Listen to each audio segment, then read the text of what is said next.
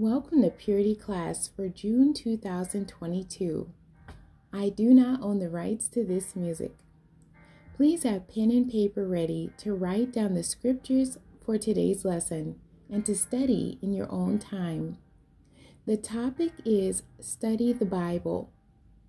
Paul told Timothy in 2 Timothy chapter 2, verse 15, "Study to show thyself approved unto God, a workman that needeth not to be ashamed, rightly dividing the word of truth." This scripture sets the standard about Bible study. The purpose is to rightly divide the word. In the NIV version, it says 2 Timothy 2, verse 15, "Do your best to present yourself to God as one approved, a worker who does not need to be ashamed, and who correctly handles the word of truth." To rightly divide can mean to handle the word correctly. In order to handle it correctly, we have to know it, which is a very good reason for Bible study. What can we get from Bible study? Let's look at some scriptures about the Bible and the Word of God.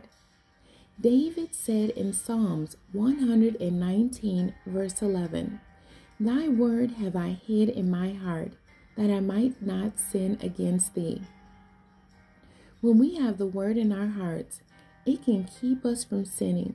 Knowing the Beatitudes can help you show mercy or be a peacemaker instead of provoking someone. Jesus said in John chapter 6, verse 63, that his words were spirit and life. After this particular discourse, some left following Jesus. Jesus asked those remaining, "Are you leaving also?"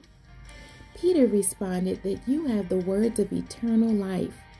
If we study the words of Jesus, we can get eternal life. In most King James Bibles, the words of Jesus are in red, so they can be easily identified. Studying God's word can also bring life to our physical bodies. In Proverbs 4, verses 20 to 23, Solomon is telling us that the word should be before our eyes. This gets the word in our hearts. Once we get the word in our hearts, it becomes medicine to us. In Joshua chapter 1, verse 8, it says, "This book of the law shall not depart out of thy mouth, but thou shalt meditate therein day and night, that thou mayest observe to do according to all that is written therein. For then thou shalt make thy way prosperous, and then thou shalt have good success." The key to success, according to this passage, is to meditate on the word. Another way to translate meditation is to mutter or repeat it to oneself. That keeps in your mouth. In order to know what to say or mutter, the Bible must be studied. The scriptures for today's lesson. Please write them down and study. Ezra chapter 7, verse 10. "For Ezra had prepared his heart to seek the law of the Lord, and to do it, and to teach in Israel statutes and judgments."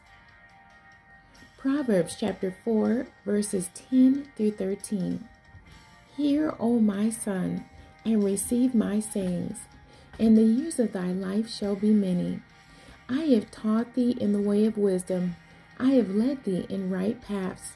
When thou goest, thy steps shall not be straitened, and when thou runnest, thou shalt not stumble. Take fast hold of instruction, let her not go. Keep her, for she is thy life." Acts chapter 17, verse 11. "These were more noble than those in Thessalonica, in that they received the word with all readiness of mind, and searched the scriptures daily, whether those things were so." 2 Timothy 3, verses 16 and 17.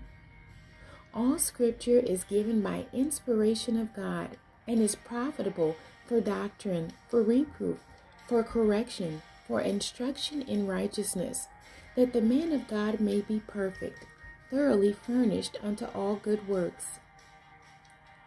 1 Peter 3, verse 15. But sanctify the Lord God in your hearts, and be ready always to give an answer to every man that asketh you a reason of the hope that is in you, with meekness and fear. Psalm 119, verses 96 through 98. I have seen an end of all perfection, but thy commandment is exceeding broad. Oh, how I love thy law! It is my meditation all the day. Though through thy commandments has made me wiser than mine enemies, for they are ever with me. John chapter 5, verses 39 to 47. Search the scriptures, for in them ye think ye have eternal life, and they are they which testify of me. And ye will not come to me, that ye might have life. I receive not honor from men, but I know you, that ye have not the love of God in you. I am come in my Father's name, and ye receive me not. If another shall come in his own name, him you will receive. How can you believe which receive honor one of another, and seek not the honor that cometh from God only? Do not think that I will accuse you to the Father. There is one that accuseth you, even Moses, in whom ye trust. For had ye believed Moses, ye would have believed me, for he wrote of me. But if ye believe not his writings, how shall ye believe my words? Psalm 37, verse 31.